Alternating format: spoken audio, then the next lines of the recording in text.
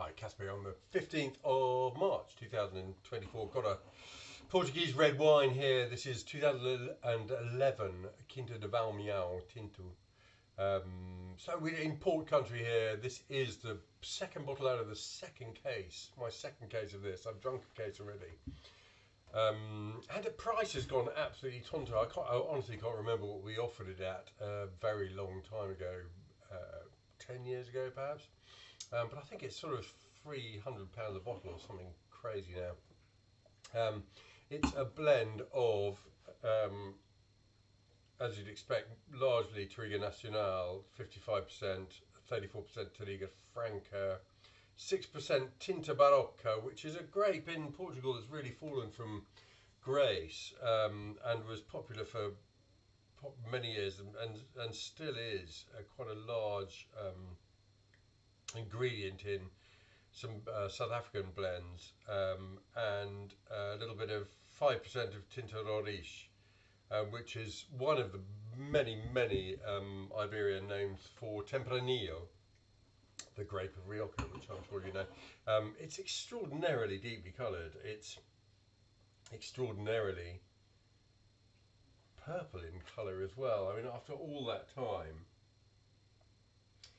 you'd expect it really to look older than this at 12 and a bit years of age, but it's pretty much opaque. Very narrow band at rim, sort of mulberry purple colour. And it's not massively shouting about itself. This has been, I decanted this maybe an hour ago. But there's lots going on there. It's got a dry, sandy note that almost reminds me of, almost takes you into Pessac Léognan, but everything else is so far removed. There's a creamy, almost,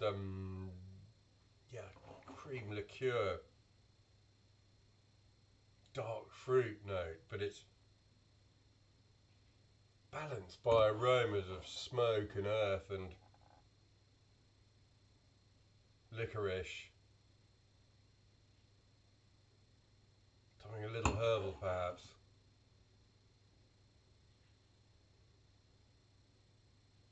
God, there's so much going on there. It's hint of mushroom about it. It's dark. It's quite a. It doesn't come over as overly fruity, exuberantly fruity. It's quite looking down into the earth, slightly inky.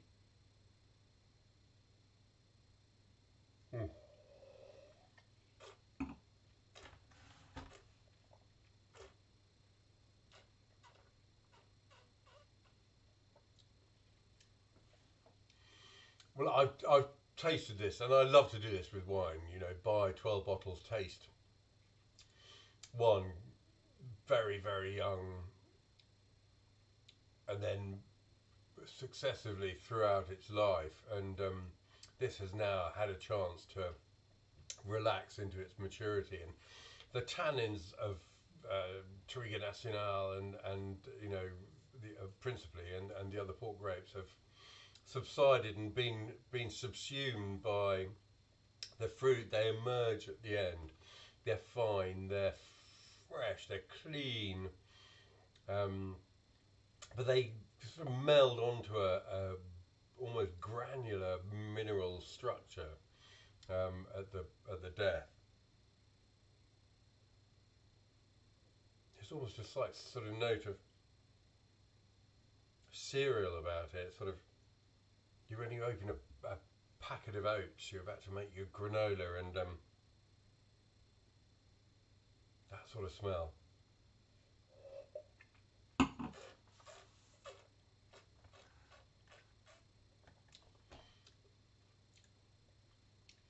The blockbuster has mellowed a little bit, and you're left with something that's sort of medium to medium full, but quite remarkably cool.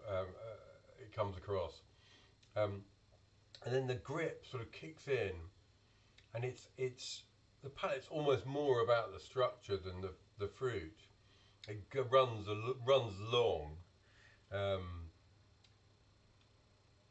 and that fine tannic support mixed with this sort of slightly granular mineral quality. It's fascinating. It's all taken on a slightly autumnal character.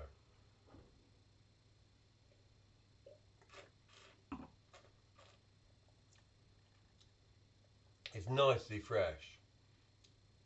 It's fascinating, absolutely fascinating to see that colour on a wine of this age. When it's red, if not slightly purple, and very deeply coloured. It's a wine that I think needs food. It's not as it was some years ago, crying out for food to soften those tannins down. You know, everything in the wine itself has softened down a bit. But some food would be nice with it. Herby lamb, lamb and rosemary, something. It's a wine of real interest, and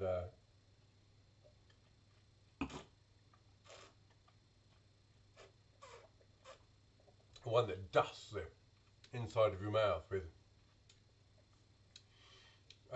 significant tannin. But it's, as I say, it's really, the tannins become integral to the wine. So it's not really flinging itself at you, the tannin. It's all part of the experience, and the experience is a very pleasant one. I've got to say, it's a delightful wine. Delicious. It's not a pretty thing. It's a shapely and yeah, very nice thing. I've got to say, it's a really lovely glass of wine. There we are. That's been 2011 Quinta de Vale Meão Tinto from the Douro Valley. I'm going to enjoy another glass, I must say, with supper. But I'm glad I've kept some. I'm glad I bought it. Glad I've kept it. I've saved a lot of money, goodness me, by buying it young and keeping it. But what a thing! Absolutely delicious.